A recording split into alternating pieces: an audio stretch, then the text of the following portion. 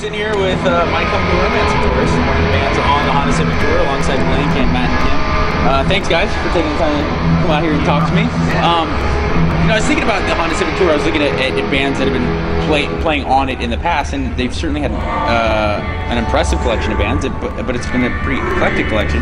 But this is the first time I've really seen so many high-powered bands on one tour. Usually the Honda Civic Tour revolves around one kind of big-time band. Right. You guys clearly are at the point in your careers where you could have carried this tour on your own.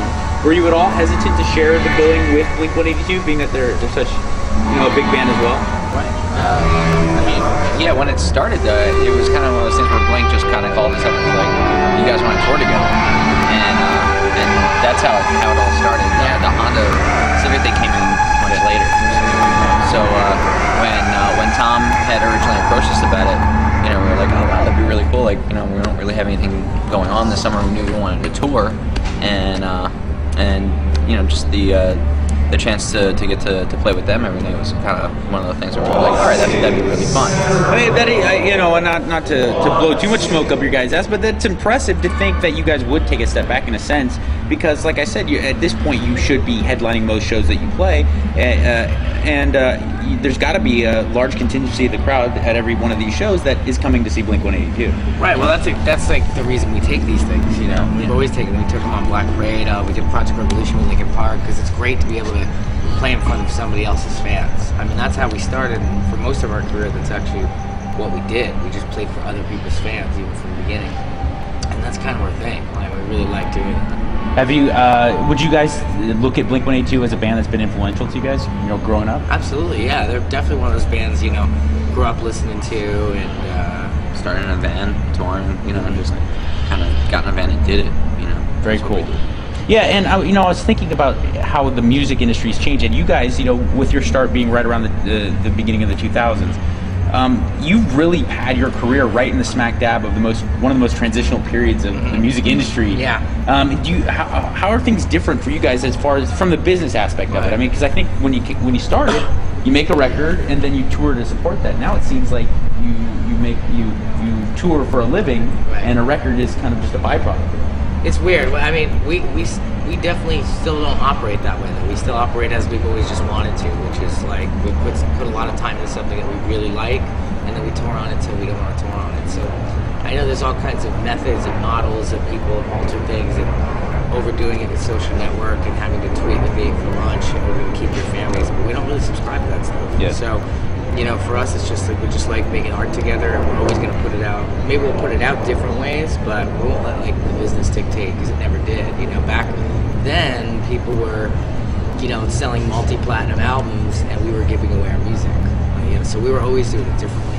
Actually, speaking of the times when you guys were giving away music, I saw you guys play in New Brunswick in front of like 9 people. Oh, that's right. In like 2001. I think I talked about it with you guys when you were in the studio with Kevin. So it's so strange. I mean, it's actually nice to feel like you're watching the progression of a band's career from absolute ground zero to the point where you're at now. Right. Is there any bands that you've kind of seen along the way that you think are going to be the next band to come, you know, out of the ashes and be a next big rock band?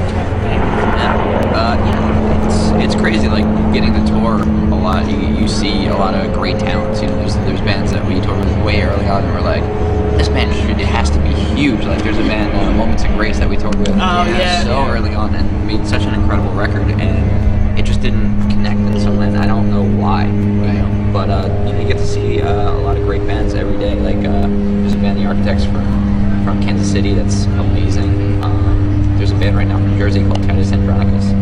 That thing's amazing. You mentioned Jersey. You guys, like where you come from, and I think 10 years ago, when you're getting your start, there's not only is it different to sell music, but it's also different to kind of market your music. In that, you know, it seemed like there were scenes back then, right? And I mean that in a good way. You know, I grew up here in LA actually, and there was a scene, and there was a local scene, certainly a local scene in Jersey at the time. It was actually really exploding in the early part of the 2000s. Do you think with the internet making it so much easier to get your music out there, it's also kind of destroyed the idea of like the hometown scene? Maybe a little. I mean, well, that video you showed, he was just mentioning Titus and Andronicus. The video they made is very interesting to watch because it actually looks like a snapshot of a scene that nobody knows is really going on right now, and that's kind of exciting. So it looks like there's this other kind of different Jersey scene happening right now. Maybe it's just harder to find, you know. I think it's it's one of those things where I think the bigger local scenes have just gone global, and I think they're harder to find because they want to be, but I think they're still there. Yeah. And these little pockets of friends really just putting on shows for each other. You know? But I think a lot of those, because everything's so accessible these days, kind of want to stay even farther under the radar. Yeah, I mean, there is an upside too, though. I mean, it may destroy that scene, but at the same time, a band from the backwoods of Virginia or Georgia, they can get the same kind of global marketing that any band could now. You know, you don't have to be from Manhattan or Hollywood. I think it's important though to I don't know, because another problem with that is, like, you know, sometimes you're not ready. Like, what if we had tons of, like, we didn't have YouTube when we started. Like, imagine if we had. Like, you'd see some, and all, you know, I loved all of our shows, and we definitely progressed and grew. And I think when it was time for us to be on TV is the first time that people saw us globally. Well, but is there value to that in, like, having to really climb those slimy rungs and work and play to nobody and tour? And because not only does it teach you more about, you know, being a musician, but also kind of makes you grow balls to deal with the the rigors of the industry. Yeah, I mean, and I meet bands that are far younger than us and far smaller bands. All they do is talk about business, and that's not something that ever happened to us because we climbed up, you know, a mountain of slime to kind of try to get here. And you have those ups and downs together. You grow up together.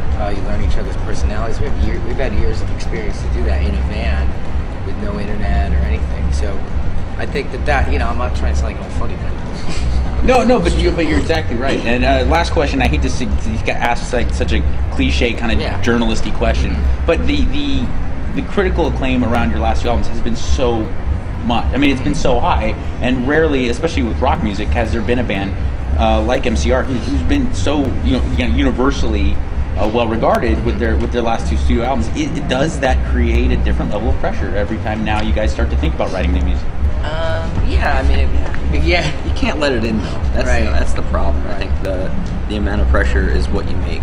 You know, if you're making a record to impress the people that you reached the last record, or the people that are writing reviews about it, then yeah, that's going to be overwhelming. You're ultimately going to fail. Trying to meet these expectations. But if you really just you set the bar yourselves, then anything you make, as long as you do it with 100% of what you got, you're going to be proud of it. All right, fair enough. I actually lied. I have one more question, and I want a serious answer. Jersey pecking order. You guys give it to me right now with Bon Jovi, Springsteen, My Chemical Romance. Oh well. Make the order. I think it's a widely known pecking order that probably all of the bands involved would say. It's Springsteen, Jovi. Jovi. We've had actually really awesome. We've actually had really awesome experiences with Bon Jovi. They invited us to play. They're amazing guys. They invited us to come open that arena with them in Newark, and I played 2 nights with them. They played a week of sold out shows, and it was the sweetest guys. They got us these leather jackets and stuff. It was super awesome of them. It's gotta, especially when they buy you something like an article of clothing, because those guys still looking pretty pimp. They looked really good. When they gave us we looked like garbage pail kids, and they're all standing there, and they look immaculate looking. Yeah, it is almost impossible how good Richie and John especially look in person. You're like, oh, that's not fair. You're 30 years older than me and really a lot younger. Guys, honestly, thanks so much again. Appreciate it. Thank you. Have fun tonight. Thank you. Thanks, Ed. Take it easy.